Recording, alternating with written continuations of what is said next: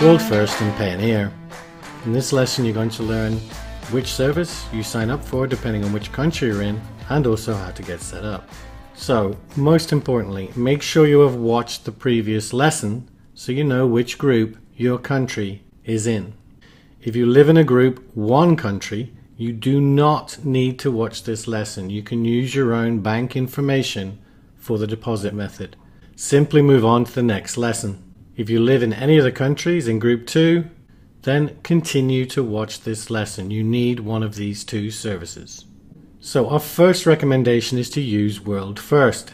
However, they can only serve certain countries on the list of group 2 countries. If your country is in this list, use World First. China, Israel, Japan, South Korea, South Africa, and Sweden. If you are in any other country in group 2, then use Payoneer. Now, we have built a fantastic relationship with both these companies over the past 4 years. Because of this, we have our own reps inside both companies. These reps are at a high level within their companies. This means we can get you expedited support should you need it. Required information. You must give your real information to both these companies. For instance, your real home address or business address, not any kind of mail service. They operate under the same regulations as banks. They will also probably need you to verify your information. So you will need your local address and phone number. You will also need to prove your identity to them. World First. So we are going to start with World First. To go to the correct page, use the following URL: amazingsellingmachine.com/world-first. Okay, once you've used that link, you're going to come to this page. Now, starting out, this is actually going to be the USA page. And what you're going to find is that when you actually select your own country, in other words, a country that requires one of the 2 services we've mentioned, then it's probably going to take you to the UK page. And there is nothing to worry about there. It's just how World First organizes things. For instance, if you're from Bulgaria, it's not going to take you to the Bulgaria page. It's going to take you to the UK page. For this example, I'm actually going to go through and use information from the UK. So on the page, I click on the drop-down box where it says which country is your business trading from. And don't worry that it says business. You can do this as an individual. So I'm going to select United Kingdom. And as you can see, it's saying here, because you're based in the United Kingdom, you'll need to continue registration on our UK site. And remember, that will say that for 99% of any of the countries in the list. Clicking on continue. Okay, so I filled out the boxes. As you can see, I put in my name, a username, a fictitious email address, and the password. Then you're going to want to put in your telephone number. Your telephone number is very important because it's very likely they're going to need to call you, but it's a painless experience. Remember, they need to be sure of who you are because they have to sign people up exactly the way any normal bank would. Now, personally, I'm not all that interested in receiving information about currency exchange rates, so I left the box unchecked. For the last option, you want to check the box. Again, don't worry that it says business, and then click sign up.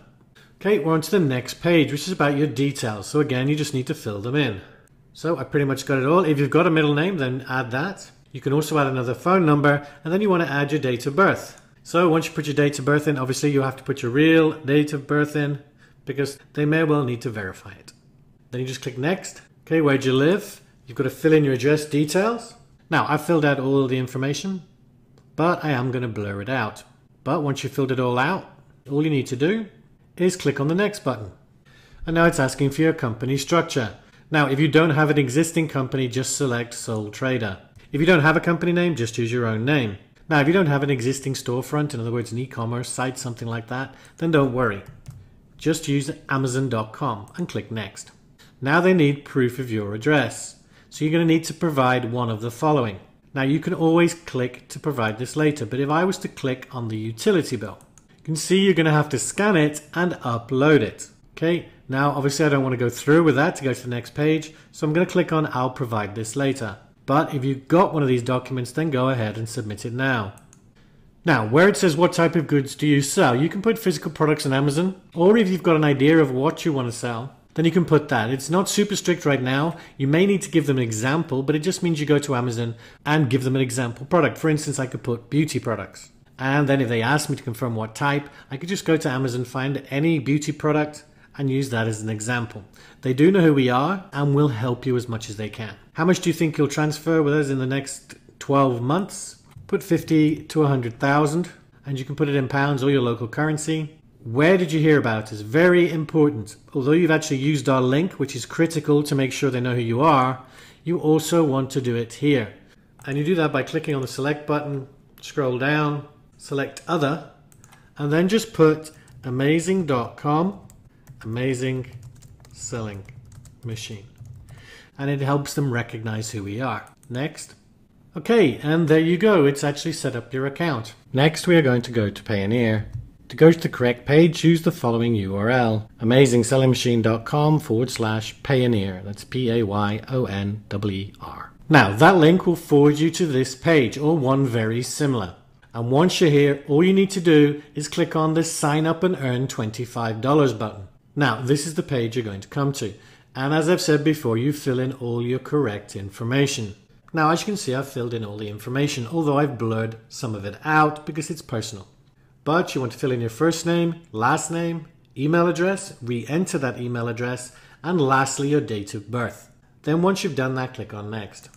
Now, on this page, we're going to be filling out our country, our full street address, the city, and the zip or postal code.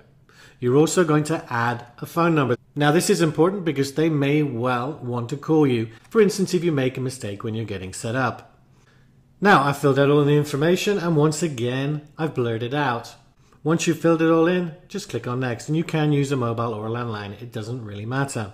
Now, the next box is about security, and this is basically your security for accessing your account. So you're going to want to put in a password, re-enter that password, and then choose one of the security questions. For instance, what was the last name of your favorite college professor? Or what was your major during college, wedding anniversary, etc. Just pick any one you wish. Now, when you're filling out the password, make sure it's at least 7 characters, and you need to include at least one Latin alphabet. In other words, A to Z, and one numeric 0 to 9. Once you've filled out all the information, you're just going to be clicking on Next again. Now, this is the most difficult part in actually creating your account. You need to give them some kind of proof of who you are so they know they can actually issue you with an account. Essentially, think of this as just like if you were to go into your local bank and open a bank account. They are going to need to see proof of who you are. So I'm going to choose passport, and then you simply fill in all the information. Now, I've used fake information here, and I'm not going to complete this process because I don't want to hassle Payoneer with getting an account request that's not real. But essentially, I've made up all this information. I've said passport, I've filled in all the information. Do bear in mind that you may well have to send them a scan or image of your passport or driving license. But not always. But let's carry on. We're going to scroll down. So you can enter an alternate shipping address. In other words, if you want the card sent to a different address, you can. My suggestion is to use your home address at all times with Payoneer, especially until you get up and running. And then you just want to check all the boxes that you agree to everything, and then click order. And once you've done that, you're pretty much done. Now, if they need more information from you, they are going to email you or possibly call you. And this is nothing to be worried about. They're very helpful and provide quality support. If something comes up that you're not entirely sure about and that Payoneer are not explaining to you well enough for you to understand, then by all means contact us. You can just go and post in the community with any questions you might have. But that's how you get set up with Payoneer. Now, once they've accepted your account, they will be sending you your debit card to that shipping address. And they'll also be giving you an account number. That is the account number that you're going to put inside Amazon in your deposit method. So what's next? So now you've learned how to get your World First or your Payoneer account set up. In the next lesson, you're going to learn critical guidelines you need to know before you create your Seller Central account. Your action step for this lesson: apply for your World First or Payoneer account so that when you create your Seller Central account, you can add your deposit method. But that's it for this lesson. Take care.